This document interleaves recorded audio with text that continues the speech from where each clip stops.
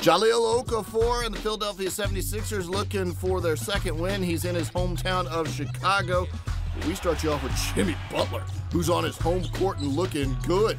Gets one gem, gets another gem. 23 points in the game. Chicago already up 13-10. Into the second quarter we go. And Okafor, 9 of 17 from the field. Nicely done, rising and shining. They're 32-30. Philadelphia in the lead. Then Jeremy Grant gets a huge rejection on Doug McDermott. Watch it again, just coming out with a little help and swats that one out to mid-court.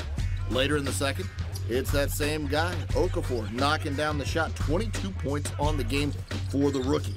Pau Gasol passing to Jimmy Butler for the one-handed jam and the foul. 44-42 after the made free throw.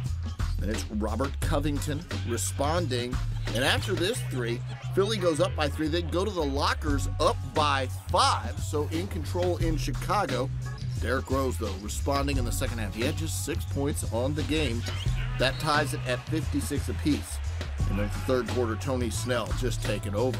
13 points in quarter number 3. He's got the steal, he's got the rock, and he's going all the way. Laying that one in. Then it's Tony Snell after the hoop and harm, going up and somehow getting that one to go. Tough shot for Tony Snell. He made the free throw. Chicago goes up by a dozen. Joakim Noah with the tip in off the Kirk Heinrich miss, and Chicago just owns it in the second half. They take it 115-96.